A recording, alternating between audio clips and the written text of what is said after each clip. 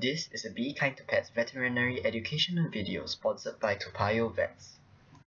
And here we have Choco. On 2nd August 2016, Choco, a 2-year-old male rat, was sent to Toa Payoh Vets due to his respiratory issues. This is a rare case as in Singapore, most pet owners typically own dogs or cats, but not pet rats. However, this is nonetheless a common issue among rats, typically caused by stress, unhygienic rat cages, and a change to a dust-formulated bedding. But what exactly is pneumonia? Well, pneumonia is a serious disease that affects the respiratory system of animals, in this case Choco the rat. This is largely due to the multiplication in the population of harmful bacteria in the lungs of the rat.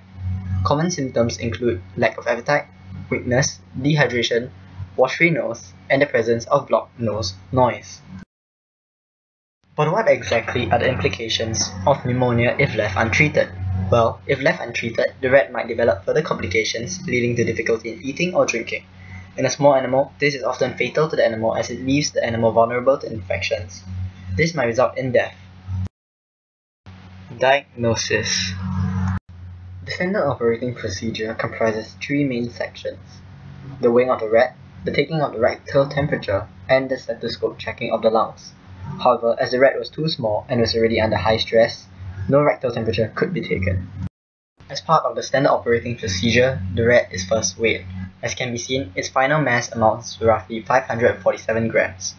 After which, the rat is checked for lung sounds with the stethoscope as part of the next step. Under usual circumstances, the rat's lungs should not make any noises.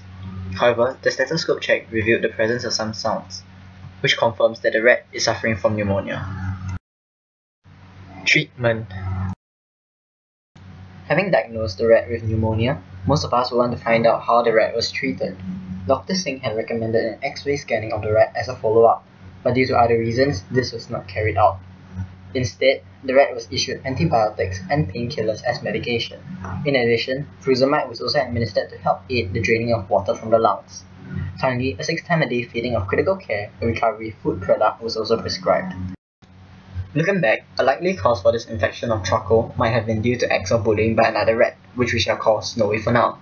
Snowy and Choco are 2 male rats residing in the same habitat, with Choco on the 2nd floor and Snowy on the 1st.